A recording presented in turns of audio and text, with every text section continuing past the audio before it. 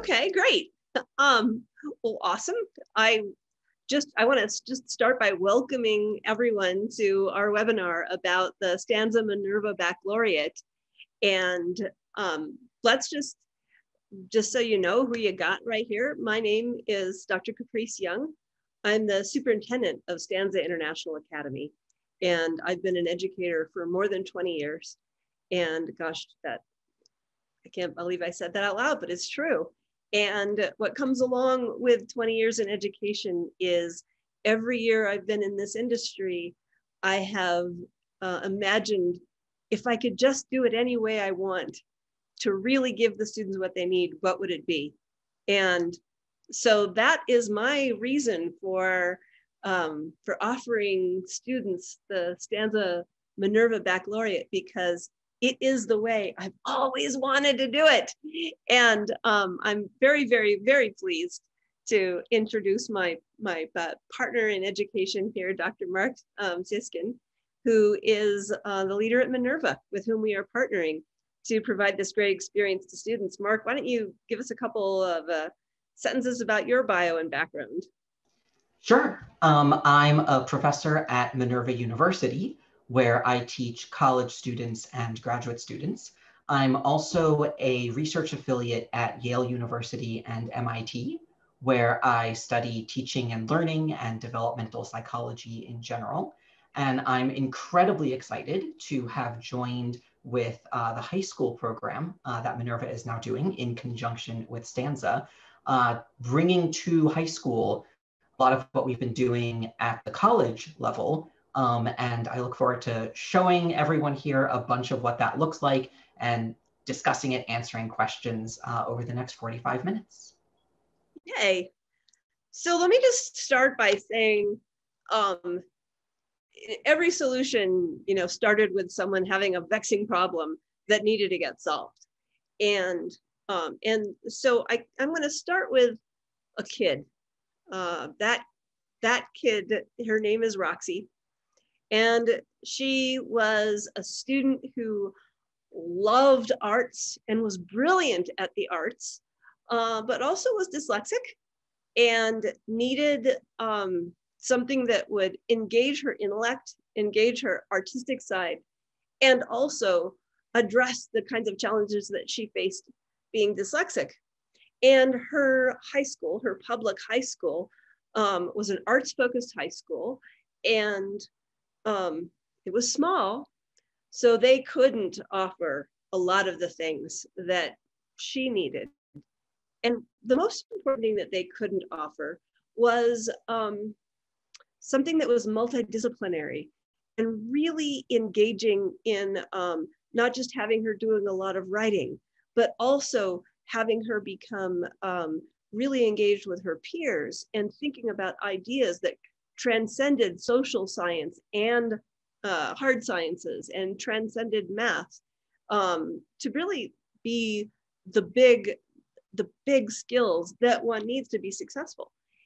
And I wanted to be able to provide that for her, because the students that I met as an undergrad at Yale, and Mark and I do have the Yale connection in common, the thing that a lot of Yaleys have in common is not just that they are brilliant in physics or brilliant in history, but that they know how to think across different subjects.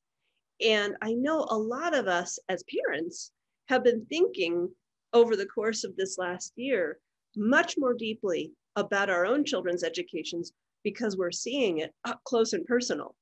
And one of the crises that has happened during the pandemic is that traditional schools, who are used to doing the in-person teaching, tried to go remote. And when they went remote, all they did was take everything that they were doing in person and throw it online. And mostly that didn't work. The other thing that I've seen is online programs that are just online. And by that, I mean that a student will log in to the program, and they'll do all of the reading and they'll watch all the videos. They'll have almost no interaction with anybody. They'll turn in the work and that's it. And that's kind of equally disheartening for the students. And that's been even true of really advanced programs like international baccalaureate programs and AP programs. Both of those programs were programs that were created for an in-person experience and then kind of bolted into a remote experience. And what I wanted for the students at Stanza International Academy is something that takes the technology that exists today and really leverages that technology for deep thinking, for profound interaction that is both real time and also supports the students' independent learning. And that is how we got to Stanza's Minerva Baccalaureate program.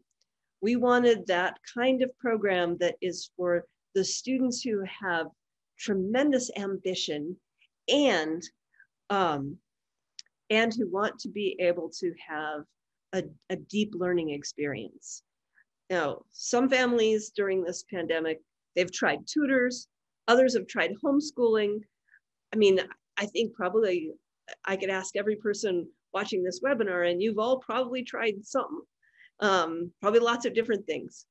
And I believe that what we've got here is the best solution.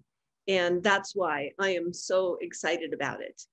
And so when we talk about online learning being your plan A, it is because a lot of families have learned that by moving online, they can actually have the plan A for their education instead of thinking about it as plan B, right? So let me tell you a little bit more about what we're doing here in solving this really vexing problem. So first of all, we've taken a curated approach.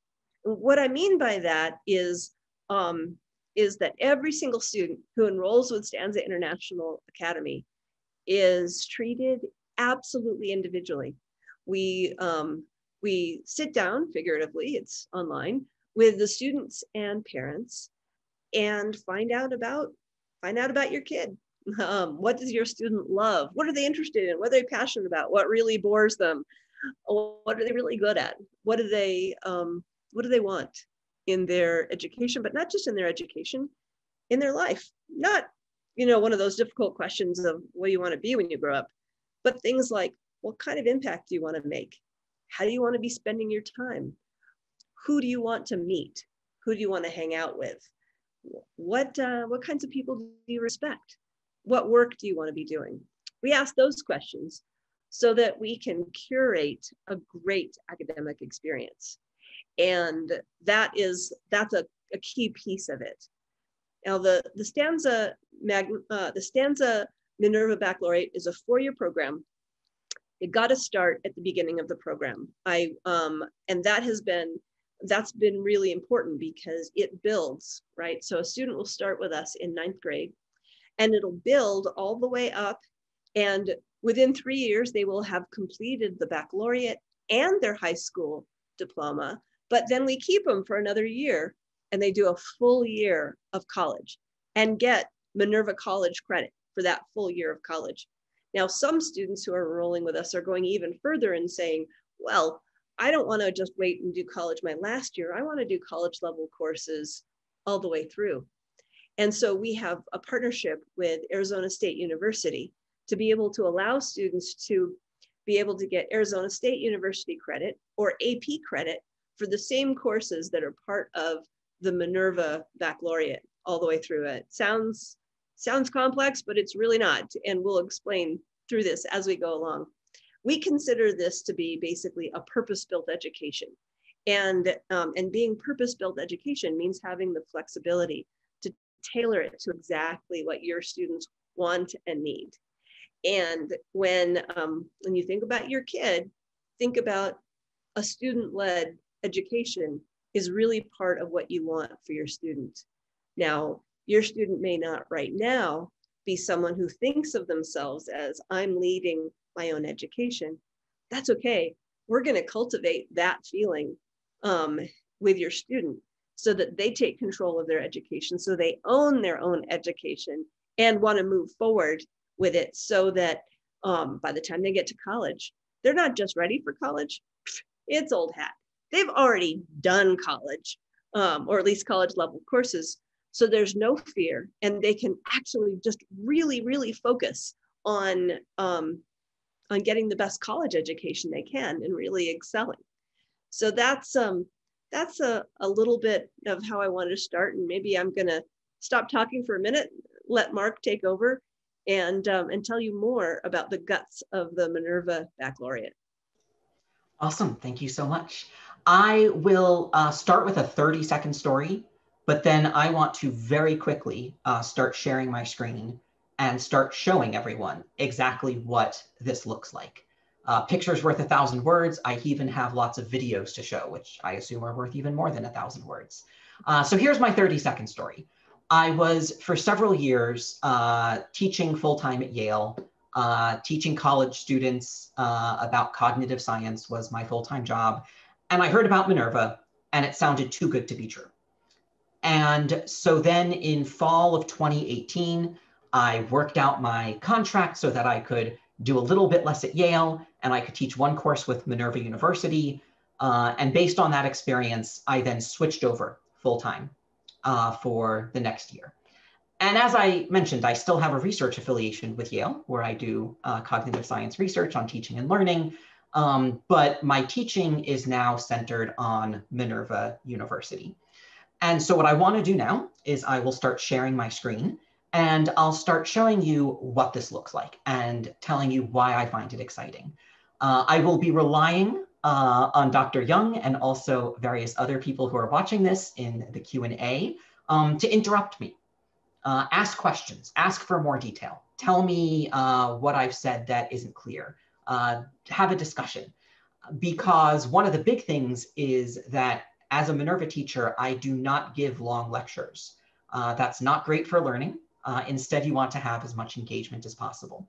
So I'll start off by presenting this, but I look forward to whatever Q&A and discussion starts taking over. So to begin with, I will share the main interesting parts of this video. So now on your screen, and Dr. Young, give me a thumbs up if you're seeing awesome. You're seeing an actual Minerva class, or rather I should say an actual Minerva classroom. These are students who are acting for the purposes of this video. We would never be just taking educational material and sharing it out into the world. There are laws about that. So I want to start off by saying that, this was something that I recorded with some Minerva College students who were excited to share what a Minerva class looks like. So on Thursday of last week, I sat down with them. We recorded a sample high school class. They had a lot of fun revisiting their high school years. And so this is the video that we got from that. And the first thing I want you to notice is the top bar. At the top of the screen, you see me in the very upper left, kind of small, and then every other student in the class. There's no back row, everyone is in the front row. And there's different emotional reactions people can do, thumbs up and happy faces and confused faces, but everyone's always there engaging. Actually, the emoji that I love is that that Minerva has is the mind blown emoji. It's like, yes, yeah. There's like this hierarchy of like how excited students get about things. There's like kind of just like, oh yeah, like happy, and then there's like the oh like snap, and then there's like the mind blown, which if ever I blow any students' minds, I'm so happy, and they'll give that reaction to each other as well if they're particularly mind blown about something. Underneath this bar is the main part of the classroom. And right now it's set so that there is a slide that we're all looking at to introduce the class for the day, what we're going to be discussing. And then there's my image and 3 other students. And something that might not be immediately obvious is, unlike, for example, Zoom, where we are now for this webinar, in this Minerva Forum classroom, everyone is seeing exactly the same thing. So if I, as the teacher, want us to be focused just on that slide on the left, I could change it so that that's the only thing that appears. If I wanted it to be the slide and me and no one else, I could have that be the case. And then everyone is seeing exactly what they're supposed to be seeing for that moment in class time. So here we are at the beginning of class. I've got me and a few students up there. We chat about the goals for the day. And this is going to be a literature class, ninth grade English, in which we're going to be talking about a particular concept, audience. And when I get to discussing the way the Minerva Baccalaureate curriculum is put together, I'll mention a lot of things about why this has a hashtag Twitter symbol in front of it, like hashtag audience, and the role that plays. But for the moment, I just want everyone to pay attention to the classroom experience. We're focused on audience today. How do authors prepare material to be relevant for their audience? And this is a super foundational skill. In fact, I'm trying to use it right now. I'm thinking about who is in the audience of this webinar. What do you most want to know? How much do you want to hear me talk about audience? What's the best way to frame this? So that's the goal of this day, of this class. Start introducing that concept. Yeah. Just interrupt you a sec. One of the things that I love about Minerva is that a lot of these concepts transcend one particular discipline. So can you maybe give an example of how somebody who is in a hard science, who's maybe doing a lab report, might be thinking about the concept of audience? Absolutely. And I realized I was going to, blast through this point and not talk about this, but no, this is exactly what we should talk about now. So the classes are always going to be focused on specific learning outcomes. Some of them will be specific to the subject. You're in a biology class, there's learning outcomes about biology. You're in a math class, there's learning outcomes about math. But then there are also learning outcomes that exist across all of the subjects. And audience is one of those. So it's being introduced here in the context of an English literature class. But as Dr. Young just said, this will show up in the other ones as well. For example, a lab report in a science class, where you might be thinking, I'm writing up the method section of my study. How much detail goes in that? Well, that's going to necessarily depend on your audience. Are you writing this method section to be followed by other experts who have done exactly this sort of scientific experiment before? Or are you writing it for someone who has never done this sort of scientific experiment before? Depending upon who you identify as your audience for the method section that you're writing in this scientific report, you'll end up going into very different amounts of detail. You might use specific fancy jargon words without defining them if you're writing for experts, but you would define them or avoid them if you were writing for people who weren't experts. And a core part of the way the Minerva program is put together is that these same learning outcomes appear across the different subjects. And all of the teachers are aware of them. All of the teachers are talking about them, highlighting how they're used in these different areas, helping you see how they apply across your life, inside and outside of every subject.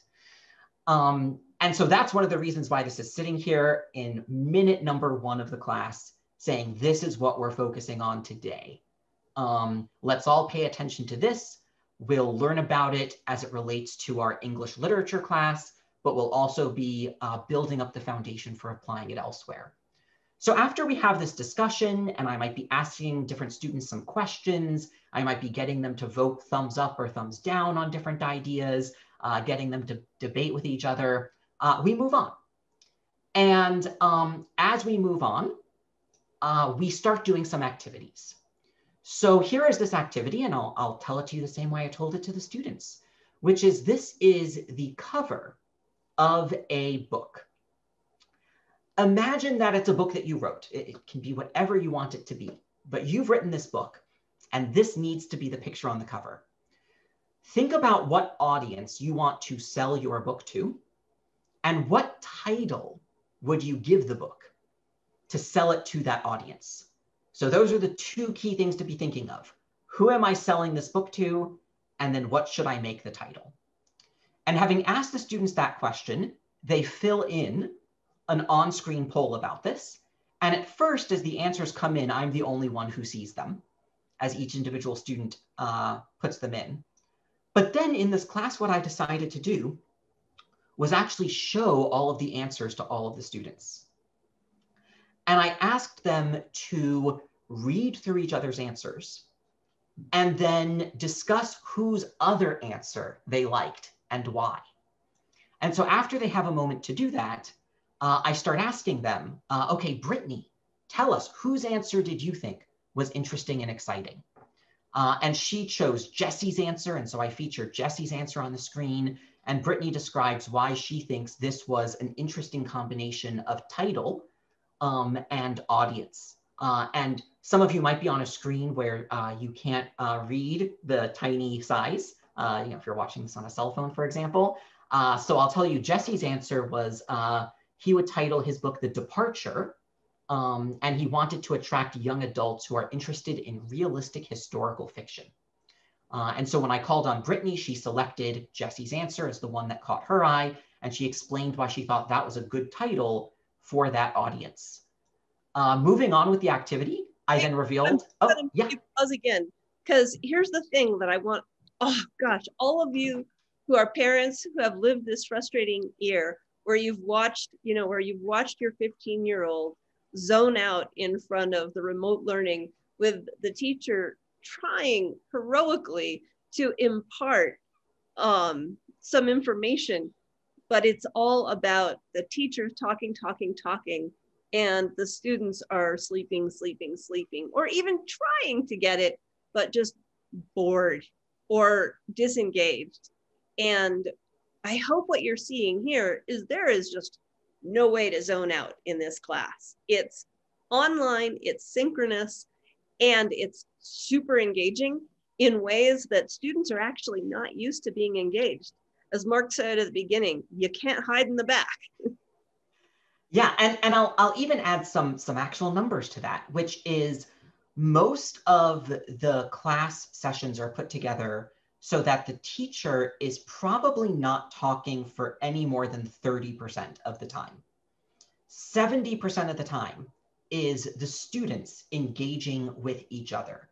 And that's expertly moderated by the teacher and by the activities that the students are doing together. But in the same way that you might have a coach for a soccer team or a football team or a basketball team off to the side helping the players to achieve their goals, but it's the players who are doing all of the stuff. That's how this classroom experience is put together. The teacher is the coach. Mark, in order for anyone to understand that, though, you've also got to understand the concept of flipped classroom, because, as a parent, I might say, well, that's great. I'm glad they're interacting with their peers, but the peers don't know the subject any better than they do. I want them to be learning from somebody who actually knows the subject. So they're learning the stuff, and the flipped classroom piece of this is an important thing to understand. Can you just tell us for a minute about the flipped classroom idea? Absolutely. So the idea of the flipped classroom is you come into the class time having done the basic work to know the foundational information. And instead of then coming into class and having the teacher say a bunch of information to you, that's already been done. Just like you can sit in a Zoom room and watch a teacher say some information to you, you can watch a YouTube video that they've recorded ahead of time where they say some information. And then you can watch that when it's convenient for you. You can rewatch it if you realize you missed some important information. You can watch it at half speed if you're trying to work through some tricky aspect of it. But all of that information transfer, whether it's reading a chapter or watching a lecture, that happens before the live class time. It's valuable to have everyone together, this teacher and these students together. That's valuable time. That's gold. And what do you spend it on? Not the teacher just saying a bunch of words at the students, but rather the students doing things to apply that knowledge, practice that knowledge with each other. So at this point in the class, I reveal, oh, the title of this book is Victory. And then I asked the students, that's kind of an odd name, don't you think? And all of them suddenly put up X's. Like, yeah, I asked them, like, put up a check mark if you think that name fits, and an X if that name doesn't seem to fit the picture. And I was just looking at this sea of X's on all of their video feeds, because yeah, that's a surprising title for this book. And so then we spent some time discussing the title of this book and why the author might have chosen that to appeal to the audience they were trying to get to read their book. At this point, things are going to radically change in what I'm showing you, because the students are about to go into breakout rooms. So far, it's been me and these 16 or 17 students all together in this big classroom. But usually each 50-minute session of a Minerva class will have at least one time where the students go into smaller groups to work with each other towards some goal. And what we'll do as we watch this video, and I'll scroll forward on it, is we're now looking at one of the particular breakout groups. So instead of seeing me and 17 students, we're seeing just these 4 students. And then there's 3 or so other breakout rooms with different students in them. And sometimes the different rooms will be doing a different activity. So for example, here, this group is analyzing this book cover. Other groups are analyzing other book covers. And all of the groups are answering standard questions about them. And I can be listening in on the group, seeing who needs help. They can raise their hands. I'll come visit. But eventually, we're done with these breakout rooms, and we come back together and discuss some of what happened. So here, we're back together as a big class. You can see that someone has just done something awesome, because Brittany has given a snap, and we can see up here in the top bar, the third person from the left is also snapping. And we're seeing here the notes that this other group took on their book cover in their breakout room. So we discussed these different book covers and these different things that the students were thinking about them. They're debating with each other. They're asking each other questions. And eventually, we get to some final poll. Everyone answers it. And then we start discussing some of their answers. And that's the end of a 50-minute session. That's just one example. There's all sorts of other activities I could show you, maybe as discussion continues, where students are in a science class working with numbers in a spreadsheet, or they're in a geometry class working with angles, and all sorts of different ways that the activities work. But hopefully this gives you a sense of the core. What does it look like to be in a Minerva classroom? As Caprice highlighted for me, super important that it's a flipped classroom. You've started with the foundational information beforehand, and then you get to practice it, apply it, combine it with other information, use it in new contexts, with the expert teacher there helping along the way, moderating the discussion, stepping in if there are confusions. And I realize I haven't said at any point, this really is based on the science of learning. That's why I find this exciting. That's what I research as a scientist myself. And Minerva's doing it. It keeps on getting better. And I'm super excited to, I've shown you one chunk of it. There's so much more to show you. Let me ask you a bunch of questions. Yes, please. Because some of these things are things that I had questions about as we were building this partnership, and they're things that made me super excited. When I say the bubble chart, you know what I'm referring to? Can you bring up the bubble chart? Oh, yes, I will. I'll actually bring this into where I'm currently sharing my screen. Okay. And let's see here. It's not currently in terms of bubbles, but I believe this is. This is no, but this is what I call the bubble chart. Yep. I think it's really important for parents and students to see this. In a traditional public school, you're showing up for class sometime between 7 and 8:30, and you're ending your day maybe sometime between 2 and 4, and maybe having a sports program after school. And it takes a lot of in-person time. And if you're like most college prep students, you're going home after you've had, after you've had your soccer team practice, you're grabbing a little bit of food and you're doing, 2 to 4 hours of homework. So it's a lot of time. And what students who have moved to online programs have said is, wow, I get all this time back. I don't have to have all these passing periods and the forever lunch or the Lord of the Flies recess. And so they get time is made much more efficient. And so what this chart shows basically is that the Minerva program has 4 main subject areas, which are the same kinds of subject areas that any traditional high school would have: science, social studies, literature, and math. And those courses are going to be grade specific to the student. And then there's also a personal skills course, which is really all about what we call executive functioning skills. Some people call them study skills, but these are things like, how do you manage your time? How do you work in a group session? How do you communicate effectively? Wow, what does problem solving look like? Those are the personal skills. And so the actual time that students are in class over the course of a week in the Minerva program is 2 hours a day, 4 days a week, and 1 hour a day, 1 day a week for the core program. And then, and that's what you see kind of across the top in the light colors. And then in the bottom, the answer is that the Minerva program, as we're implementing it through Stanza, is whatever the student needs. So say the student is taking geometry as part of their Minerva core. I'm going to make sure that the students who need one-on-one tutoring are getting one-on-one tutoring for their geometry. The students that want to move faster than geometry and maybe do geometry and trig in the same year can get that done.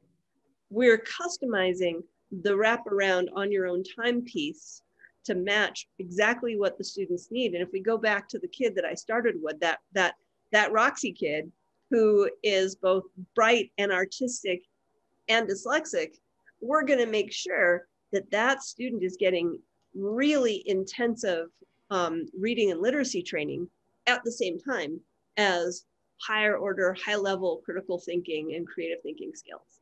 And then in addition to this, most of the Stanza students are taking either a world language or a fine art or an elective related to a passion that they have, so that by the time they complete the Minerva Baccalaureate, they have also completed all of the requirements to get into any university in the world that they would choose to want to get into. Awesome. I'm wondering what the next best thing to show everyone is, because time is short and I'm so excited to share so many things. I'm thinking that showing everyone how the feedback system works. That makes every kid want to know that is how am I going to get graded? Right? Yes. And the first thing that we have to say is, well, actually, there are 2 reasons why one would get graded. One reason for getting graded is so that colleges and universities and your parents know how you did. But in some ways, the more important reason for getting feedback is so that you can know concretely ways to improve. And when you did something really well, how to make sure you don't give up on the piece that you did really well, right? So not just what you can improve on and how, but what to not stop doing because it's really good. So tell us about that. Yeah, absolutely. And when I'm talking to an audience of my teaching and learning scientist colleagues, I would call those 2 things summative feedback, how are you doing, what goes on the transcript, and formative feedback. And keeping these 2 things separate is a totally key thing about learning effectively. And so here what I'm showing everyone is the way the grading and feedback system works in Minerva's forum for helping everyone learn, giving them that feedback that tells them, what are you doing great? What might you improve on? And so after each class is done, the teacher can go in to the class recording. And every single poll that the students have filled out something for is here. So for example, these are the titles for that book cover that we saw, and what audience people were trying to direct them towards. And then here is the video of the class session. And I, as the teacher, can go in and leave a score and a comment on any of these things. And usually you would just receive one score and one comment per day, usually on whatever would be most helpful for you learning. So if there's some part of the class that your teacher saw where they think, wow, that was great, and I really want to make sure you see how it was great and the more general ideas about how you might apply this elsewhere, that might be what you get a great score and some comment on. Alternatively, there might be some place where you had some misunderstanding. And that's where the teacher wants to go in and say, oh, hold on, here's where you have some misunderstanding. And let me help explain to you what you should have been doing here. And importantly, for the thing that you might be concerned about, which is those transcript grades, what helps you get into college later, especially in year 1 of the program, the weight of the scores is super low because the goal is just to be giving you that initial foundational learning. So let me show you what this looks like. Let's say here on the polls, here we have Brittany's answer, her title and the audience, and I might go ahead and add an assessment to this on #audience. That was the topic of the day. And I can choose anything between a 1 and a 4. Maybe I'll choose a 3. It was pretty good. And I say, this answer was great because, and then I fill in something there. One way you could have improved it was to, and then I fill in some more information there.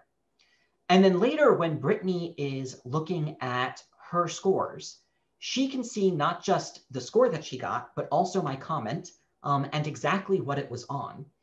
And she can even do this across classes. Any class where she's received a score on this concept, whether it's this English literature class or a chemistry class or a math class, she could pull up, I want to see all of my scores on audience and see where I'm doing well and where I'm running into trouble.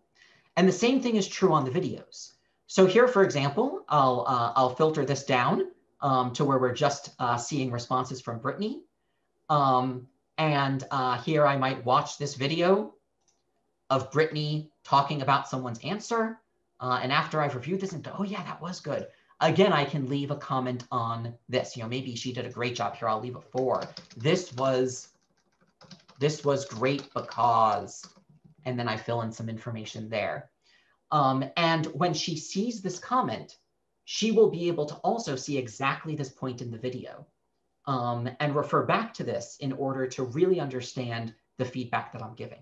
Now, Mark, wait, we got to do the mind blown piece of this, right? And the mind blown piece of this for me was when I think back to how almost every high school in the country does grading. Basically, say you've got an algebra class and it lasts 18 weeks. And you've got quizzes at the beginning and quizzes all the way through. And ultimately, in order to get a good grade on the last quiz, you have to have learned the stuff that came before it, or you wouldn't be successful on that last grade, right? And yet, say I was on a little slow start and not maybe doing my homework or having some confusion. And in the first 4 weeks of the course, I got a lot of C's and D's and fails. But by the end of the course, I've mastered factoring and I can solve for X and I'm getting A's and B's, but I'm still going to wind up with a C in the course because I had trouble at the beginning. So that just never seemed fair to me, and I know Minerva solves this challenge. Yeah, And some of it is as easy as the scores that you get near the beginning are just worth less. The scores that you get early on, everything is a score between 1 and 4. The first score you ever get from Minerva, the last score you ever get from Minerva, it'll be a 1, a 2, a 3, or a 4. But when they're being averaged together into what you would report to a college, or what shows up on your transcript, the later scores on the bigger assignments where you're finally using these concepts to really try to achieve different goals that you have for some project you've selected you want to do, those are the scores that are worth a lot. These early scores are like 99% just to help you.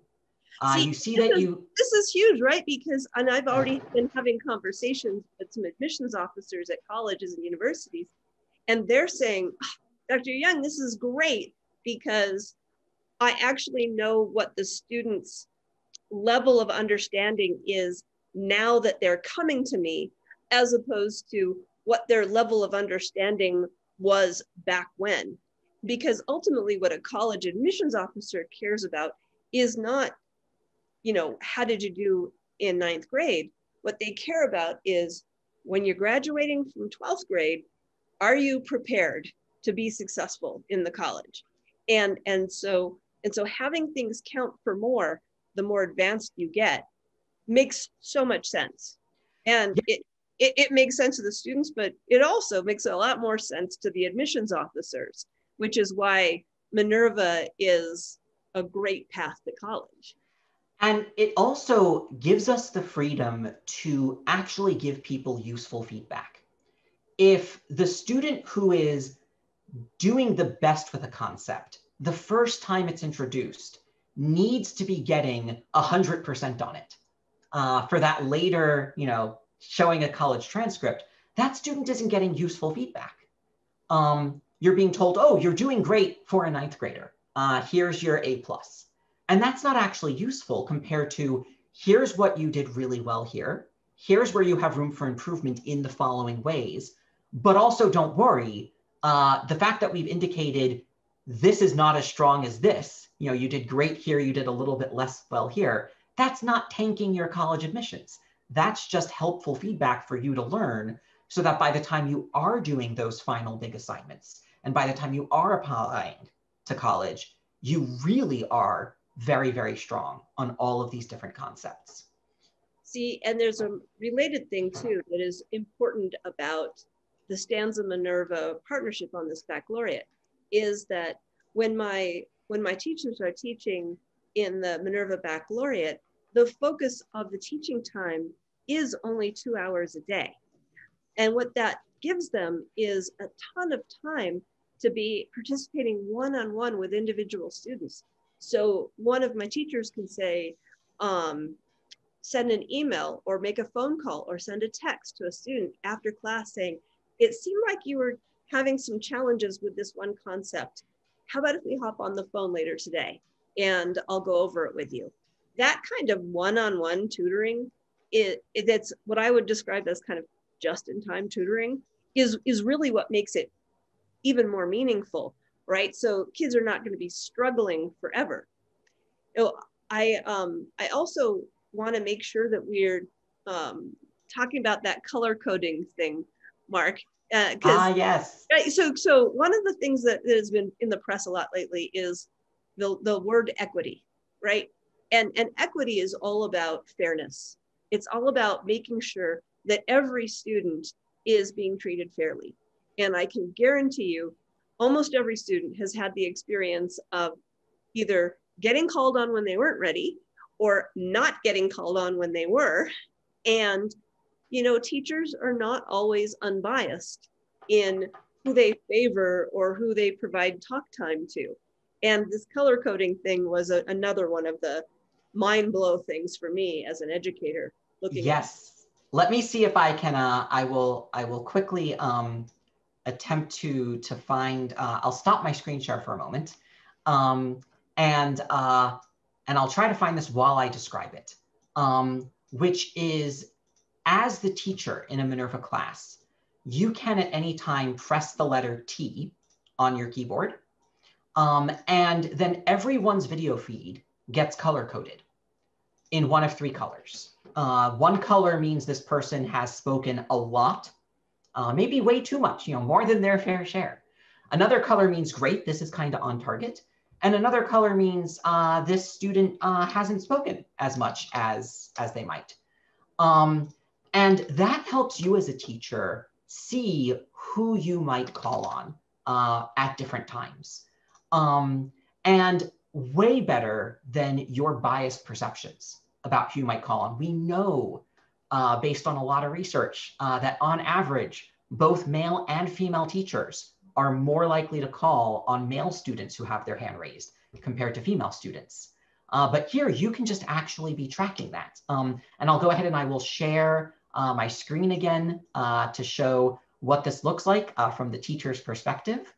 Portion of the screen, and it looks like this. So you can see the two students in blue have greater than average talk time. The one student in green, green is kind of good, but it also means go, call on that student. And this is demonstrating this just with, 3 students. But if there are more students here, maybe one of them would appear in orange, orange, danger. The student is in danger of not having been engaged as much as the other students. Well, the other cool thing about this is that sometimes students will be given a quote participation grade in a traditional public school. And it's based on, the whole semester, the teacher going, yeah, I remember that student participated some. Or if you've got a really meticulous teacher, maybe they're checking and making hash marks each time a student interacts in school. But this is actually really super data driven in ways that that allow the teacher to look at the real information, but also the student as well. Absolutely. And I'll just compare with my own teaching, right? Because I don't feel as bad criticizing myself compared to other people. I will criticize myself. As a teacher, before I started teaching with Minerva, I taught plenty of classes where it was a discussion-based class, that was nice and fun. And students' grades were based on maybe 1 or 2 big papers and participation. And what does that mean? It meant I looked through a paper and I was like, this is an A-, or this is a B+, and I put a grade on the paper and I maybe put a few comments. And then I think, how much did I like this student's participation in class? And I put a score on that. And then that was their grade for the semester. And that's just terrible, this way that I was approaching things for student learning. The fact that with the Minerva approach, you're getting consistent feedback on specific concepts. Here's what you did well with this concept. Here's where you can improve. The fact that your participation in class is not just how much did your teacher remember you as saying things that they liked, but can actually be data-driven, helps these scores be both more accurate and more useful for everyone's learning. So I need to switch us over to answering questions. We only have about 10 minutes left, and I want to make sure that we at least get a couple questions in. So one of the questions is, my student wants to take AP classes. Is this possible? Will he be in the Minerva program with other AP students? So the short answer is yes. So the Minerva part is the engagement part that Mark's been describing. And it's complemented by what we describe as the personalized learning piece of it. And so a student is very likely to be in a math course with a variety of students that are in the Minerva portion. Some of those math students are going to be, say, taking AP Calculus, and eventually it won't be their 9th grade year in most cases, but some will. And actually, I can think of one offhand who probably is going to be doing AP Calculus at the same time as Minerva 9th grade. But what we do is we make sure that the content and the support and the coursework that the students are getting is tailored to what their individual desires are. So a student can participate in Minerva at the same time as also preparing to take AP exams. And what we do is we'll replace some of the normal assignments in an AP course with the Minerva assignments, and it's all aligned so that when we get to May of next year and the student is sitting for that AP course, they're going to ace it. They're going to get their 5 because we've given them the support that they need and prepared them for that AP test. Another also question that we have here is, can you explain the amount of time a student will spend doing Minerva work each day or week? Time with the teacher, in class, doing homework, other activities. How can it be just 2 hours a day? So the 2 hours a day is the in-class time with their cohort and their teacher. You can expect that every student is going to be spending between 3 and 6 hours in addition to that, depending on the student, what courses they're taking, what other courses they're taking in addition to the Minerva core, and also what kind of help they need. In a traditional public school kind of environment, everybody's getting 47 minutes of each course every single day, most of the time. And, you know, some kids really need to spend 3 hours on math and maybe a little less time on social studies. And so what this allows us to do is to tailor that down and have them concentrating their time most effectively. So, well, I'd love to give you an answer that says every kid is going to be spending 6 hours a day. The truth is, every kid is going to be spending at least 2 hours a day that are going to be standardized times with other students and teachers. But then the rest of their schedule is going to be completely flexible and tailored to that individual student. And with some students, they won't spend another minute with a teacher because they're going to do it all synchronously on their own, and that's how they like to work, and that's how they're successful. But with other students, it might be a combination.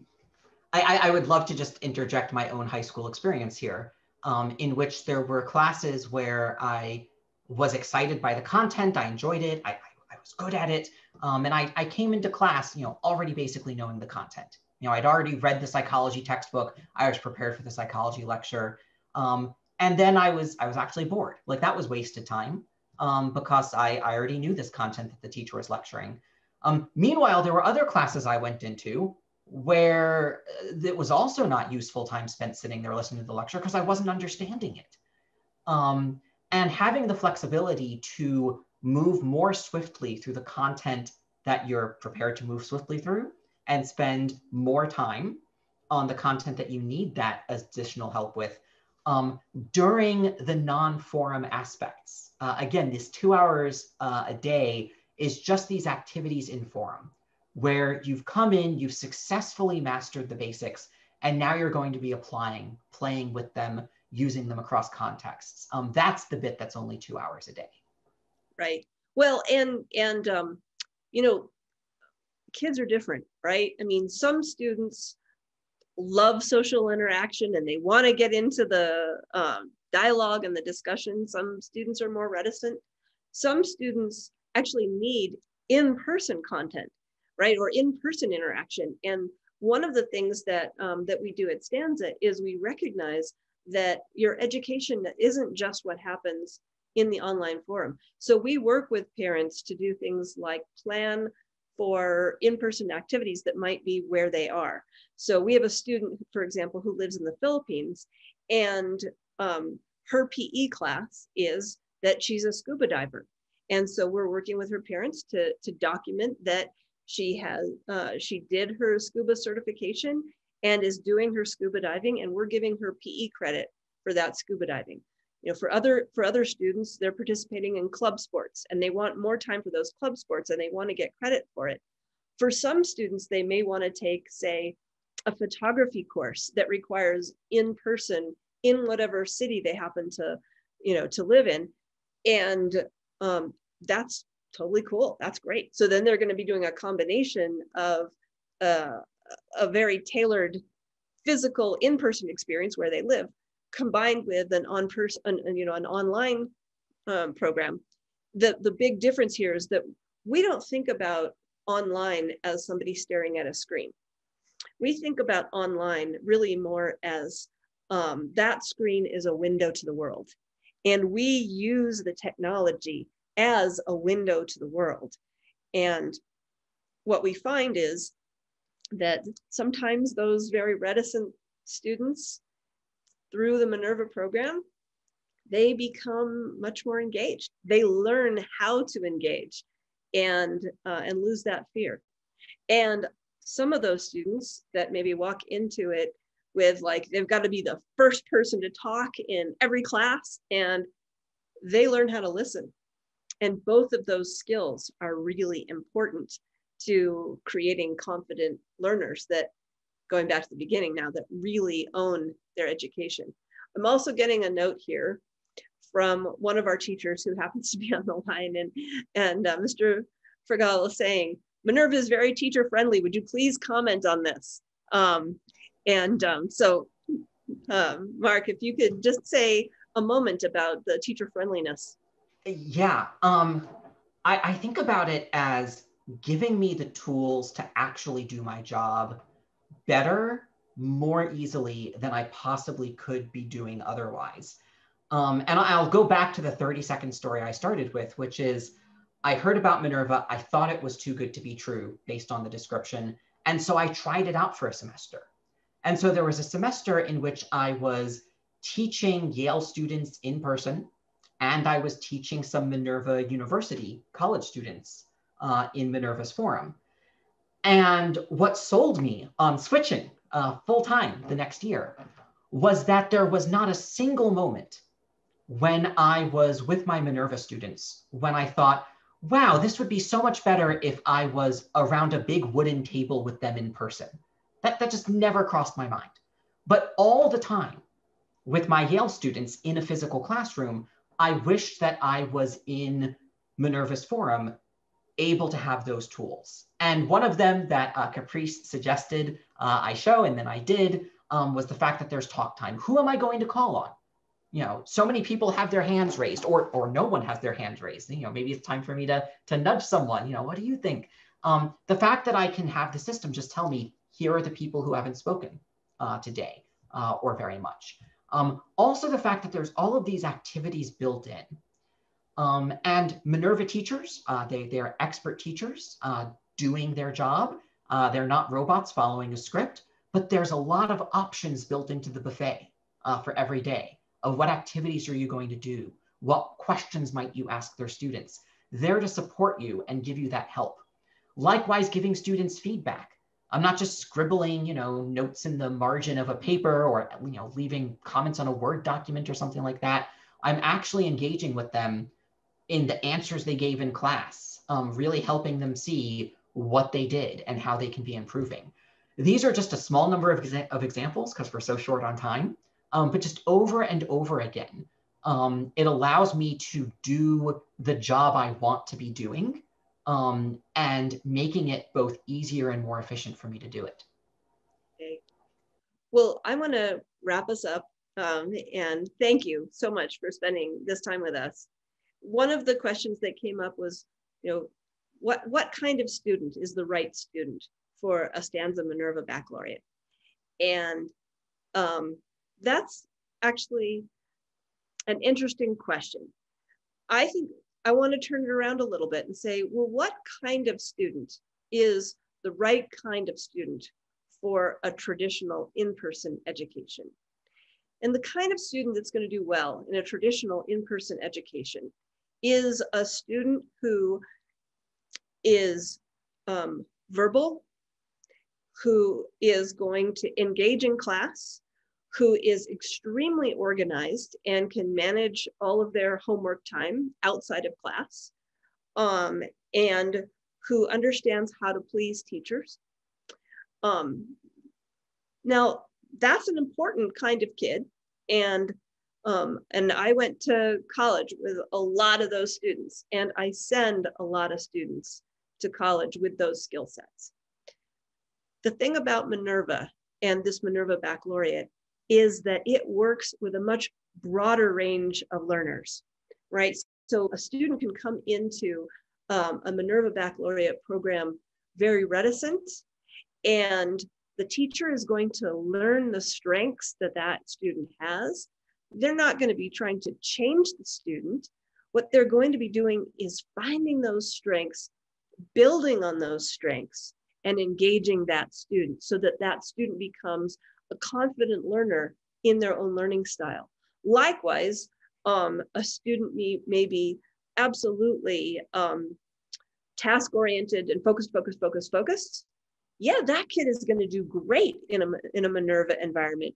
And they're going to learn some creative thinking skills that that will be the envy of the next generation. Because ultimately what we're doing is we are educating students for a world in which there is intense uncertainty, where the jobs they hold probably haven't even been invented yet, right?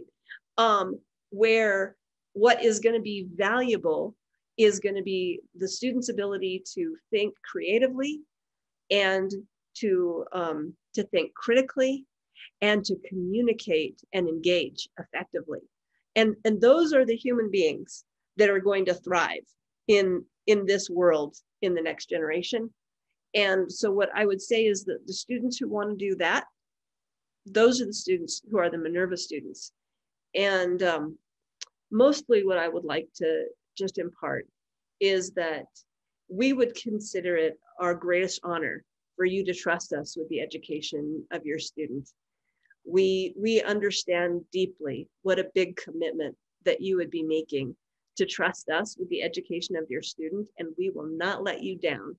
And we've worked so hard to make sure that it's perfect, and we know that your students are working that hard too, because they only get one high school education, and that high school education is going to set them up for a lifetime of success. And we want those students 20 years from now to look back and say, my Stanza Minerva Baccalaureate is when I started to be incredibly successful. And it's only gotten better. So thank you very much for spending time with us. And I hope that you have an awesome rest of your week. Take care.